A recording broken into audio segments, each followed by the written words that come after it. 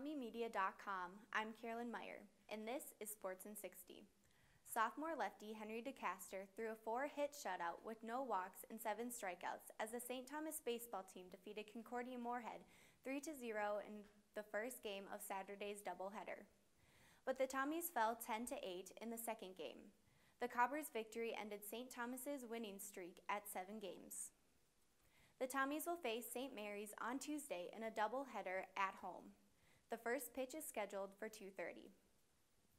Sammy Hogan pitched 1 inning of relief in Game 1 and a complete game shutout in Game 2 as the St. Thomas softball team swept St. Mary's and captured its 20th win of the season in a MIAC doubleheader on Saturday afternoon at South Field, defeating the Cardinals 3-0 and 6-0. But the Tommies didn't fare as well on Sunday. The team suffered a pair of losses as Hamlin shut out the Tommies 6-0 in Game 1 and outscored the Tommies 17-10 in Game 2. St. Thomas is now 20-6 on the season and 7-3 in the MIAC. Miguel Sano and Jorge Polanco homered to back Erwin Santana's 6 scoreless innings on the mound as the Minnesota Twins beat the Chicago White Sox 4-1 on Sunday for their best start since 2010.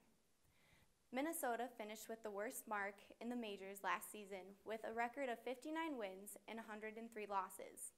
But this year, after winning 5 of their first 6 games, the Twins have the best record in the American League. For Tommy Media, I'm Carolyn Meyer.